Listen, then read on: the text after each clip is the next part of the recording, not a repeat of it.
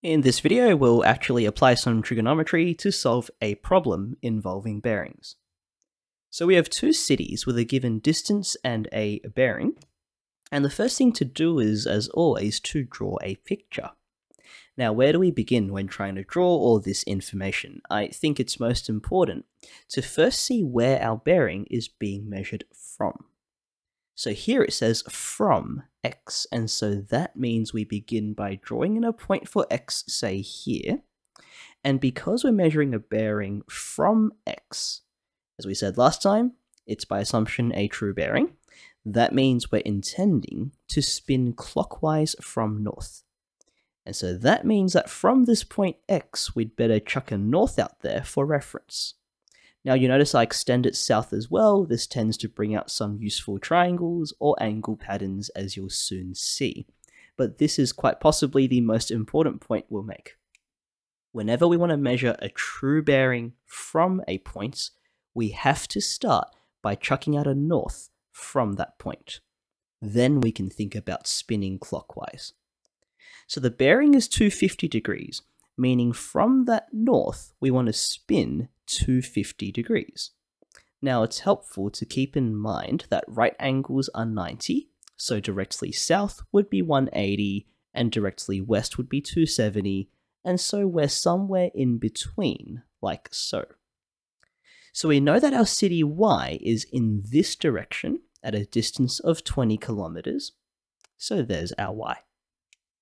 Now we're asked in part A to find how far west this city is from X, meaning on our sort of map diagram, how far to the left, so this distance here. And you notice that if we drew our diagram correctly, and you notice now the benefit of extending our north line down to the south as well, a right angled triangle sort of just appears a lot of the time. So what we need to do now is bring as much of the given information as we can inside the right angled triangle. Now we're trying to find the x, and we've been given the 20 already, which is really nice. And so all we're missing is an angle inside the triangle. Now note the 250 spins all the way clockwise from north, but just the straight angle going from north down to south is of course 180.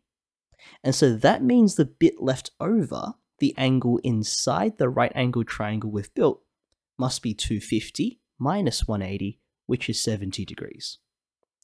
So now we've got an angle inside our right angled triangle, we can bring out our trig tools. 20 is our hypotenuse, and x is opposite the 70 degrees, so we'll use a sine. It eats the 70 degree angle, and gives us opposite over hypotenuse, so x over 20. So here we multiply both sides by 20 to get rid of the over 20 on the right, meaning x is just 20 times sine 70, which turns out to be about 18.79 kilometers. And so that's part A. That's how far west y is from x, so just how far to the left on this drawing.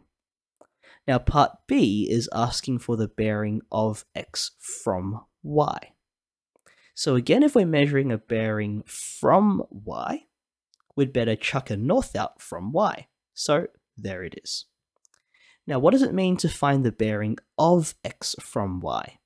It means now that we've drawn in a north from y, we want to know how far to spin this north so that we're now pointing towards x, so that angle we've created there.